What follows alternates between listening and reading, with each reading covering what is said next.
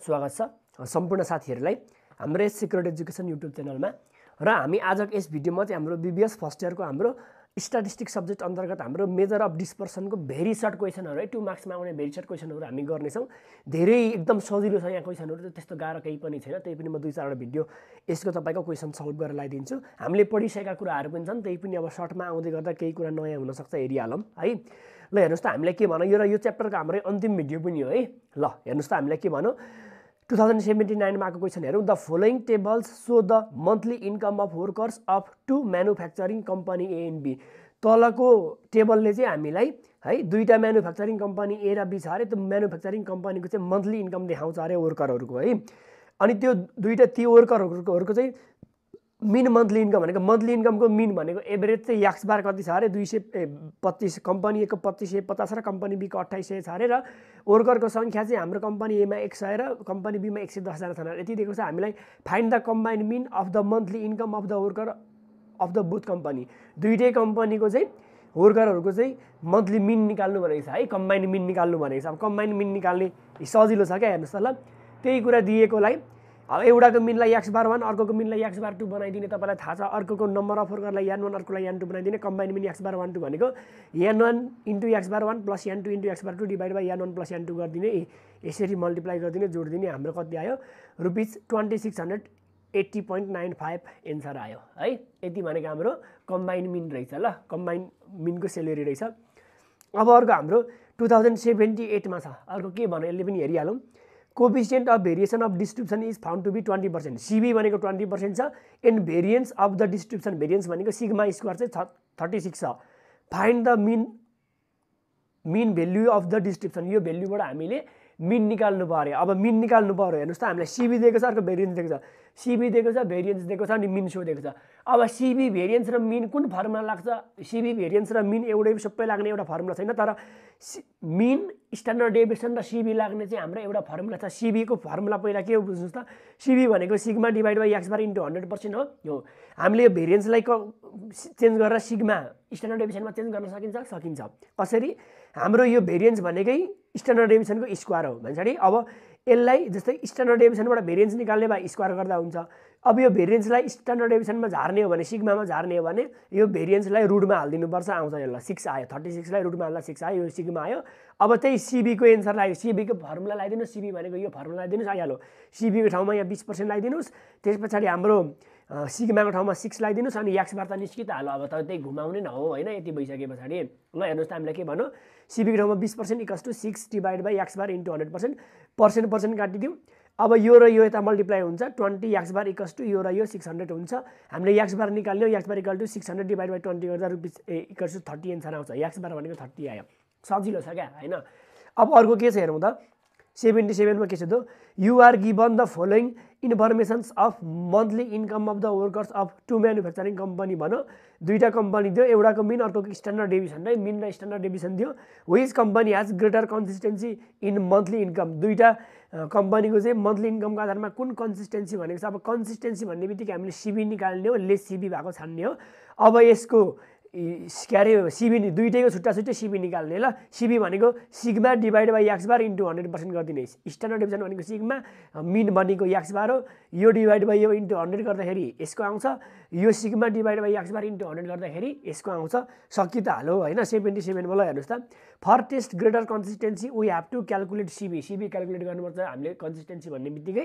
Now coefficient of variation CB = यो formula हुन्छ। अब फर कम्पनी ए को लागि मैले फर्मुला यही लेखेँ। अब यसमै लगाइदिए ल। सीबी भनेको यो सिग्मा भनेको चाहिँ कम्पनी ए को स्ट्यान्डर्ड डेभिएसन 10 छ, अनि x बार भनेको कम्पनी ए को 2600 छ, इन्टु 100% गर्दा यति आयो।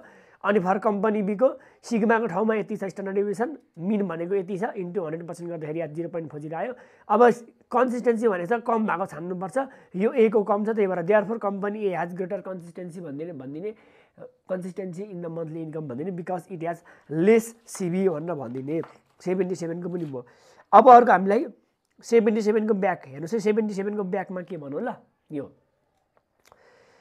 Calculate the quartile deviation when the values of lower quartile and upper quartiles are 12 and 18। हेर्नुस् है, हाम्रो क्वार्टाइल डेभिएसन निकाल्नु अरे लोवर क्वार्टाइल र अप्पर क्वार्टाइलको भेल्यु चाहिँ लोवर क्वार्टाइलको भनेको लोवर क्वार्टाइल भनेको Q1 अप्पर क्वार्टाइल भनेको Q3 Q1 र Q3 को भेल्यु यति छ अरे Q1 12 Q3 18 छ अरे also calculate the coefficient of quartile deviation र क्वार्टाइल डेभिएसनको कोएफिसिएन्ट पनि निकाल्नु अरे अब सजिलो छ क्वार्टाइल डेभिएसन भनेको हाम्रो Q3 minus Q1 divided by 2 हो नि त हो हैन ल हेर्नुस् त लोवर क्वार्टाइल भनेको Q1 यति अप्पर क्वार्टाइल Q3 यति क्वार्टाइल डेभिएसन भनेको Q3 minus Q1 divided by 2 Q3 र Q1 यहाँ छँदैछ डिभाइड बाइ 2 गर्दाखेरि 3 आयो कोएफिसिएन्ट भनेको Q3 minus Q1 divide by Q3 plus Q1 आइहाल्यो यति 0.20 है सजिलो छ यस्तो केही पनि छैन ठीक छ अब अर्को पनि क्वेशन हेरौँ यो क्वेशन त्यो 2 मार्क्सको सजिलो छ के 2 मार्क्स तपाईको हातैमा हो हैन अब यसले के भन्यो coefficient of variation of the distribution 20% and variance of the डिस्ट्रिब्युसन्स variance 49 छ भने मिन निकाल अहिलेको जस्तै हो अहिलेको सेम तरिकाले तपाई आफै निकाल्नुस् यो है अहिले सेम तरिकाले हो यो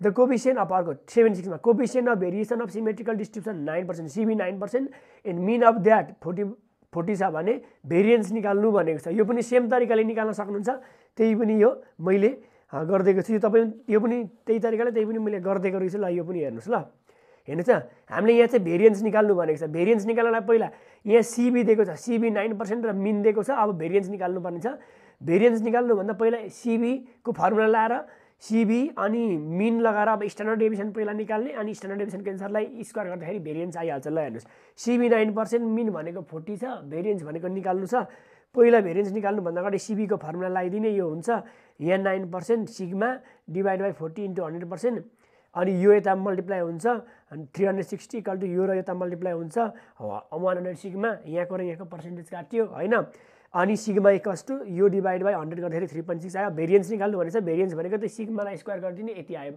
12.96 है यति एन्सर आउँछ सजिलो छ अब अर्को हामीलाई के भनौं find the coefficient of variance CB निकाल्नु अरे फ्रम द फलोइङ इन्फर्मेसन तलको इन्फर्मेसनबाट सीबी निकाल्ने यहाँ 9 छ समेसन x 135 छ समेसन x स्क्वायर भनेको 2085 यति दिएको छ हामीलाई यो इन्फर्मेसन यो र डाटा दिएको छ है अब यसलाई हामीले धेरै निकाल्नु पर्छ यति दिएपछि पहिला सीबी को फर्मुला हेर्ने सीबी भनेको sigma divide by x bar into 100% हो यो डाटाबाट अब सिग्मा र x बार पहिला निकाल्ने अब x बार भनेको मिन निकाल्दा summation x divide by n गर्दिने यति 15 आयो अनि फेरि स्ट्यान्डर्ड डेभिएसन सिग्मा पनि निकाल्दिने स्ट्यान्डर्ड डेभिएसनको फर्मुला यो लगाइदिने summation x square divide by n minus summation x by n को whole square summation x square छ divide by n summation x पनि छ यो डिभाइड बाइ s को होल स्क्वायर गर्दिने लाउँदाखेरि 2.58 आयो यो यति गर्दाखेरि 17.21 हाम्रो के आयो सीबी आयो है अब यहाँ हामीलाई 2075 मा from the following distribution determine the quartile deviation निकाल्नु भने चाहिँ एउटा हाइट र नम्बर अफ स्टुडेन्ट दिएको छ यो भनेको डिस्क्रिट सिरिजको डाटा हो है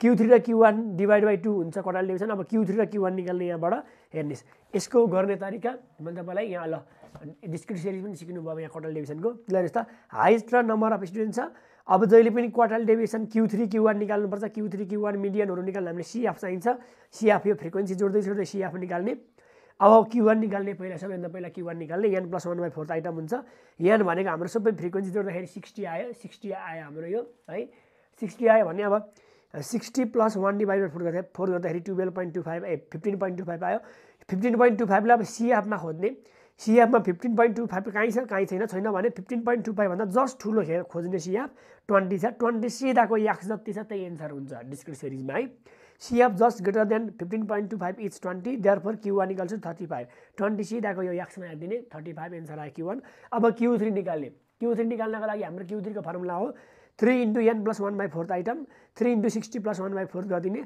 पहिला 60 + 1 गर्दाखेरि 61 गरिदिने 61 * 3 डिभाइड बाइ 4 गरिदिने 45.75 आयो यसलाई पनि CF मा हेर्ने 45.75 भन्दा जस्ट ठुलो भनेको 52 छ 52 सिधाको x हेर्ने 45 एन्सर आउँछ ल त्यही लेखेको मैले 45 एन्सर आयो Q1 र Q3 आयो अब क्वार्टाइल डेभिएसन भनेको Q3 - Q1 डिभाइड बाइ 2 हो ल 45 Q3 - Q1 35 डिभाइड बाइ 2 गर्दाखेरि 5 एन्सर आयो सजिलो छ है अब अर्को के छ हामीलाई अरु 74 मा the mean and standard deviation of the 20 items found to be 15 यो जस्तै अब अहिलेको हाम्रो नयाँ बुकको सिलेबस अनुसार चाहिँ हाम्रो यो करेक्ट मिन रङ मिन अब करेक्ट स्ट्यान्डर्ड डेभिएसन बनाउनेवाला थियो पुरानो सिलेबसमा थियो अहिले सिलेबसमा नभएको कारणले मैले यो वालापट्टि मैले तपाईलाई लग्दै लगिन अहिले है ल अब अर्को हेरौँ 73 मा के भन्नु फ्रम द डाटा यहाँबाट भनेको छ अनि which is more consistent worker भन्छ दुईटाको सीबी निकाल्ने कम्पेयर गर्ने अघि हामीले गरिसक्यौँ त्यस्तै यो गर्नु 72 मा the mean and coefficient of variation of the certain data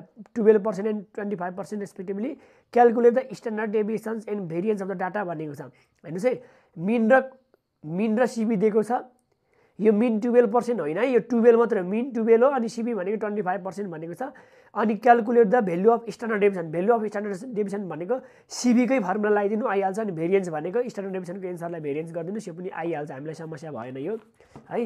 यो तपाईँलाई मैले सायद गरिदिएको छुइनँ, त्यो तपाईँ आफै गर्न सकिहाल्नुहुन्छ नि त होइन र। ल अनि अर्को 72 ल मैले यो पनि गरिदिएको रहेछ। ल हेऱ्यो भनौँ, मिन भनेको त 12% होइन 12 हो। अनि सिबी भनेको 25%, सिबी दुईवटा निकाल्नुपर्छ। सिबीको फर्मुला लगाइदिनुहोस्, यति गर्दाखेरि हाम्रो पहिला सिग्मा आउँछ 3 आयो, अनि त्यही सिग्मालाई स्क्वायर गरिदिनुहोस्, 3 स्क्वायर गरिदिनुहोस् 9 आयो, हाम्रो भेरिएन्स आइहाल्यो। अब हाम्रो 2071 मा यहाँ भनौँ the difference between upper quartile and lower quartile of a certain frequency distribution is 4 and there some is 16। यो के भनेको, डिफरेन्स भनेको घटाएर आएको है। डिफरेन्स बिट्विन अप्पर क्वार्टाइल भनेको Q3 एन्ड लोवर क्वार्टाइल भनेको Q1। Q3 र Q1 को डिफरेन्स भनेको चाहिँ हाम्रो कति छ अरे 4 छ अरे। एन्ड दियर सम भनेको जोडेर आएको, Q3 र Q1 जोड्दाखेरि चाहिँ 16 हुन्छ अरे भनेको। 4 भनेको Q3 माइनस Q1 हो, 16 भनेको Q3 प्लस Q1 हो। अब calculate the quartile deviation and there coefficient, quartile deviation र उनीहरूको कोफिसिएन्ट निकाल्नु भनेछ। यो Q3 माइनस Q1 भनेको 4, Q3 प्लस Q1 भनेको 16 हो। अब क्वार्टाइल डेभिएसन QD भनेको Q3 minus Q1 divide by 2 भनेको यो Q3 माइनस Q1 गर्दा अलरेडी 4 छ, 4 डिभाइड बाई 2 गर्दाखेरि 2 आयो। अब यसको कोफिसिएन्ट भनेको Q3 minus Q1 divide by Q3 plus Q1 हो। यो Q3 माइनस Q1 मा 4 छ, Q3 प्लस Q1 मा 16 छ, गर्दाखेरि 0.25 आयो। ल यति हो, यो अरू केही पनि छैन, सजिलो छ। यो अर्को यो भनेको हामीलाई यहाँ पनि यो which is so greater variation भनेर भनेको रहेछ। दुईटाको सिबी निकालिदिने, सिबी निकालिसके पछाडि हाम्रो के हुन्छ, मार्केट 1 को मिन भनेको यो हो, मार्केट 1 को सिग्मा यो हो, मिन यसको मिन र सिग्मा यो हो, अर्कोको मिन र सिग्मा यो हो। अब sigma divide by mean into 100 गरिदिनुहोस्, अर्कोको निकाल्दा sigma divide by mean into 100% गरिदिनुहोस्।